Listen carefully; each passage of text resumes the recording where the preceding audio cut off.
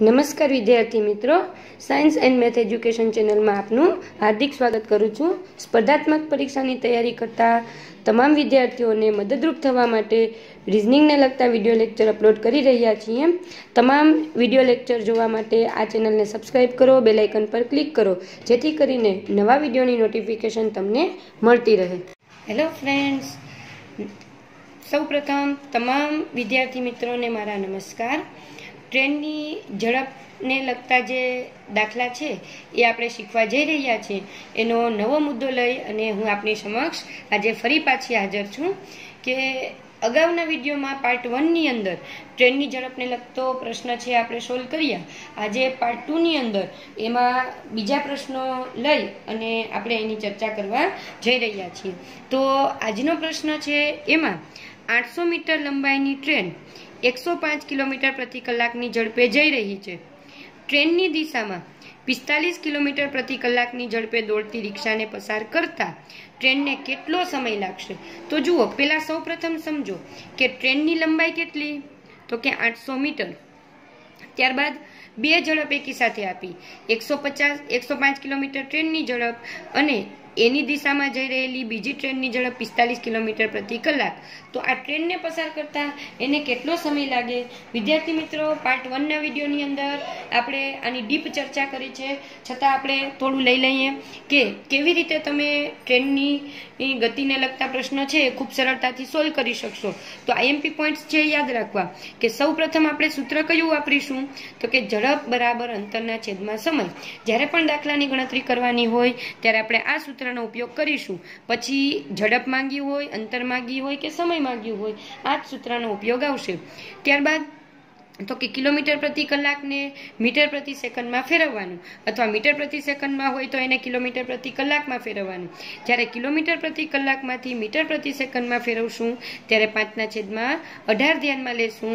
Metre પ્રતિ સેકન્ડને kilometre પ્રતિ કલાકમાં ફેરવીએ ત્યારે 18/5 ધ્યાનમાં લેશું। કેવી રીતે ગણતરી કરવાની છે એનો ઉલ્લેખ પહેલા વિડીયોમાં કર્યો। ત્યારબાદ અગત્યનું પાસું છે કે જ્યારે બે ઝડપ આપી હોય ત્યારે એક જ દિશા હોય તો બાદબાકી કરવાની, સામસામેની દિશા હોય તો સરવાળો કરવાનો। અને અંતર માટે જો માત્ર કોઈ એક જ વસ્તુ આપી હોય, કે અહીંયા આપણને માનો કે કોઈ એક જ વસ્તુ આપી છે, ત્યારે ટ્રેનની જે ગતિ છે એ ટ્રેનની ગતિને આપણે ઝડપ તરીકે લેવાની છે। ક્યારે? તો કે એક જ વસ્તુ હોય ત્યારે ટ્રેનની ગતિને ઝડપ તરીકે લેવાની। એવી જ રીતે જો બીજી ટ્રેન કે બે વસ્તુ હોય તો કે બંને અંતરનો સરવાળો આપણે લેશું। અત્યારે આ પ્રશ્ન સ્વરૂપે આપણે આગળ વધીએ તો જુઓ, 800 મીટર લંબાઈની ટ્રેન એટલે કે એક જ ટ્રેન આપી છે, અંતર એક જ આપ્યું છે, અને 105 કિમી ઝડપ અને 45 કિમીની ઝડપ। એટલે પહેલા આપણે ઝડપની ગણતરી કરીએ। હવે ઝડપની ગણતરી કરતી વખતે ખાસ જોઈ લેવાનો મુદ્દો કે એક જ દિશા છે કે સામસામેની દિશા છે? તો કે જુઓ, ટ્રેનની દિશામાં મતલબ કઈ દિશા છે? તો કે એક જ દિશા। એક જ દિશા હોય તો ઝડપની શું થશે? તો કે એક જ દિશા હોય તો ઝડપની બાદબાકી થશે। તો અહીંયા આપણે ઝડપ માટે 105 - 45 બંનેની બાદબાકી કરીએ। 105 માંથી તમે 45 બાદ કરો એટલે અહીંયા તમને મળે 60। આ મળી 60, પણ 1 કિલોમીટર પ્રતિ કલાકમાં હોય એને મીટર પ્રતિ સેકન્ડમાં ફેરવવા માટે ગુણ્યા 5/18। ગુણ્યા 5/18 કેવી રીતે આવે? તો કે આગળ ઉલ્લેખ કર્યો છે, છતાં પણ જોઈ લ્યો। કિલોમીટરને મીટરમાં ફેરવીએ એટલે 1000 અને કલાકને સેકન્ડમાં ફેરવીએ એટલે 3600। આનું જ્યારે તમે સાદુરૂપ આપો છો ત્યારે તમને 5/18 મળે છે।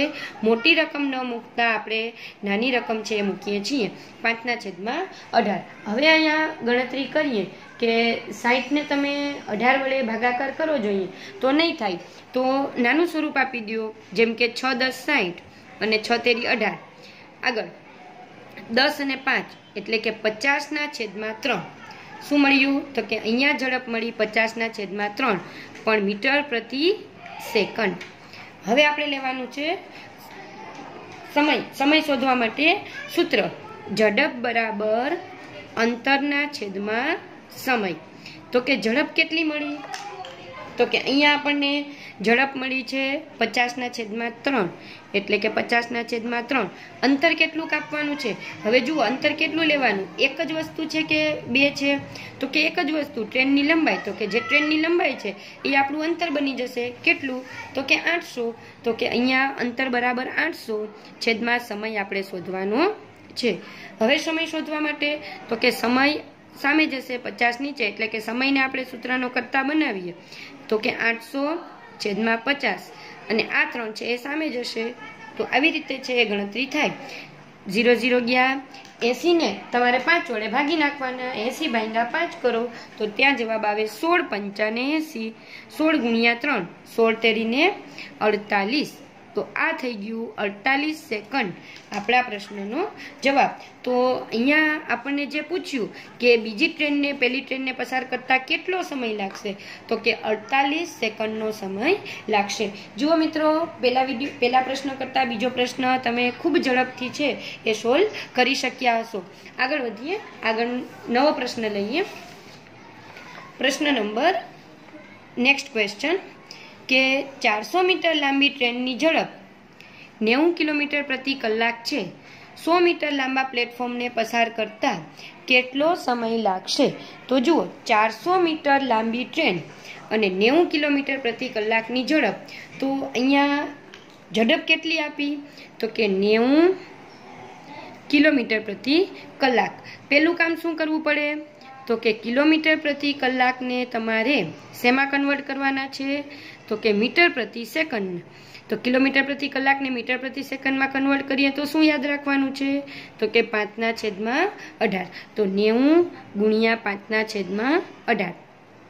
તો પહેલાં તમારે 90 ને 5 વડે ભાગાકાર કરી નાખવાનું, 18 વડે ભાગાકાર કરવાનો. 90 ભાગ્યા 18, 18 5 ને 90. કેટલું મળ્યું? 25.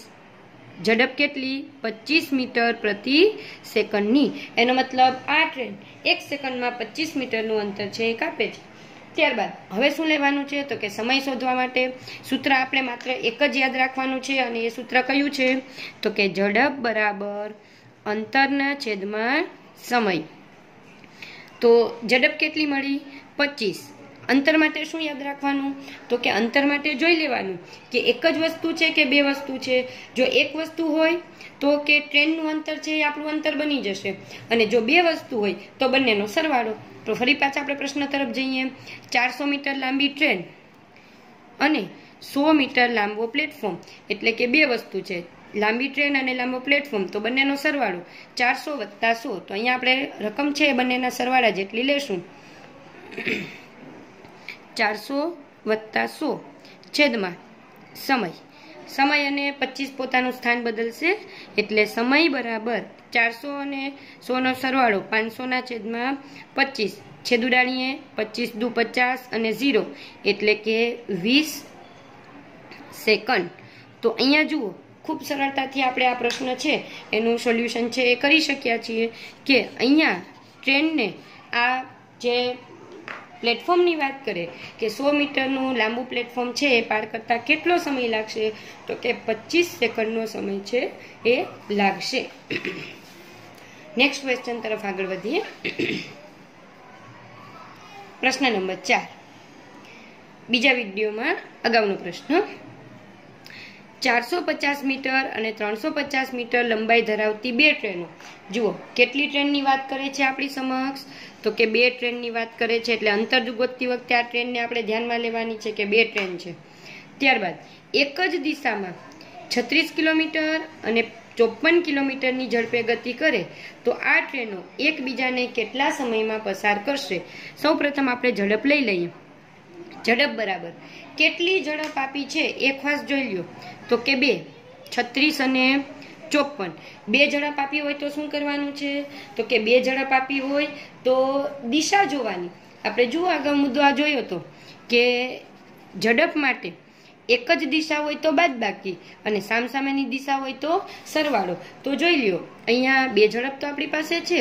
હવે દિશા જુઓ, કઈ દિશા છે? તો કે એક જ દિશા હોય તો બાદબાકી, સામસામેની દિશા હોય તો સરવાળો. તો અહીંયા શું થશે? એક જ દિશા છે તો કે બાદબાકી. હું અહીંયા બાજુમાં લખી રાખું છું એટલે તમને યાદ રહે. એક જ દિશા હોય તો બાદબાકી અને સામસામેની દિશા હોય તો સરવાળો. અહીંયા આપણે એક જ દિશા છે એટલે આપણે ઝડપની શું કરીશું? તો કે બાદબાકી. કઈ બાદબાકી? તો કે 54 ઓછા 36. મોટામાંથી જ નાનું બાદ કરવાનું. અહીંયા 54 - 36 બાદબાકી કરીએ તો ઝડપ કેટલી મળે? તો કે 18. આ ઝડપ કિલોમીટર પ્રતિ કલાકમાં છે, એને આપણે મીટર પ્રતિ સેકન્ડમાં ફેરવવાની છે. એટલે કે કિમી પ્રતિ કલાકને જ્યારે તમે મીટર પ્રતિ સેકન્ડમાં ફેરવી રહ્યા છો ત્યારે તમારે એને કેટલા વડે ગુણવું પડશે? તો કે 5/18. આ 5/18ની ગણતરીનો ઉલ્લેખ આપણે અગાઉ પણ કર્યો છે, તો તમે એમાંથી માહિતી મેળવી શકશો. તો 18 ઉડી ગયા. કેટલી વધી? તો કે 5 મીટર પ્રતિ સેકન્ડ. આગળ હવે આપણે સમય શોધવાનો છે કે સમયમાં પસાર કરશે એટલે ઝડપનું સૂત્ર ઝડપ બરાબર અંતરના છેદમાં સમય. તો ઝડપ કેટલી? તો કે 5. હવે અંતર ખાસ જોઈ લઈએ. અંતર માટે તો કે એના માટે પ્રશ્ન ખાસ જોવાનો કે અંતર કયા કયા આપ્યા? તો કે 450 મીટર અને 350 મીટર. જુઓ, એક જ વસ્તુ હોય કે એક જ ટ્રેન હોય, એક થાંભલો હોય કે ગમે તે એક જ વસ્તુનો ઉલ્લેખ કર્યો હોય ત્યારે આપણે શું કરવાનું છે? તો કે જે ટ્રેનની ગતિ છે એને અંતર તરીકે લેવાની છે. અને બે હોય ત્યારે, કેમ કે આપણી પાસે જુઓ અત્યારે બે છે, 400 મીટર ને 350 મીટર, ત્યારે શું કરવાનું? ફરી પાછા આપણે આગળ વધીએ. જો એક જ વસ્તુ હોય તો કે ટ્રેનની ગતિને આપણે અંતર તરીકે લઈ લેવાની. અને જ્યારે બીજી ટ્રેન સાથે હોય, કોઈ પુલ હોય, કોઈ થાંભલો હોય, ટૂંકમાં જ્યારે બે અંતર આપ્યા હોય ત્યારે શું કરવાનું છે? બંને અંતરનો સરવાળો. તો આપણી પાસે જુઓ બે અંતર છે એટલે બંને અંતરનો સરવાળો 450 + 350. 450 + 350 છેદમાં સમય અને આ ઝડપ બંને પોતપોતાનું સ્થાન બદલશે. સમય બરાબર 450 અને 350નો સરવાળો કરી નાખીએ એટલે ત્યાં આપણને જવાબ મળે 800. 800ના છેદમાં 5. હવે અહીંયા 800 ને તમારે 5 વડે ભાગવાનું છે. છેદ ઉડાડો. 800 / 5. એમ ખ્યાલ ન આવે તો 16 × 5 = 80 અને આ 0 એટલે શું જવાબ આવે? તો કે 160 સેકન્ડ. તો અહીંયા જે બે ઝડપ અને બે અંતર આપ્યા હતા એને લગતા પ્રશ્નનું સોલ્યુશન આપણે કર્યું કે બંને ટ્રેનો એકબીજાને કેટલા સમયમાં પસાર કરશે? તો કે અહીંયા બંને ટ્રેનો એકબીજાને 160 સેકન્ડમાં પસાર કરશે. મિત્રો જુઓ, ખૂબ સરળતાથી પ્રશ્ન, જે ટ્રેનની ગતિને લગતા પ્રશ્ન હોય તો એનું સોલ્યુશન છે એ કર્યું. છતાં પણ કંઈ કન્ફ્યુઝન રહી જતી હોય, ખ્યાલ ન આવતો હોય તો કમેન્ટ બોક્સમાં કમેન્ટ કરી શકો છો. બીજું ખાસ વિદ્યાર્થી મિત્રો જે અત્યારે ભાગ 2 જોઈ રહ્યા છે એને મારી નમ્ર વિનંતી છે કે ટ્રેનની ગતિ આધારિત જે પાર્ટ 1 છે એ તમે ખાસ જોઈ લેજો. એમાં મેં આગળની જે થિયરી છે એ ડીપલી સમજાવેલી છે. Thank you.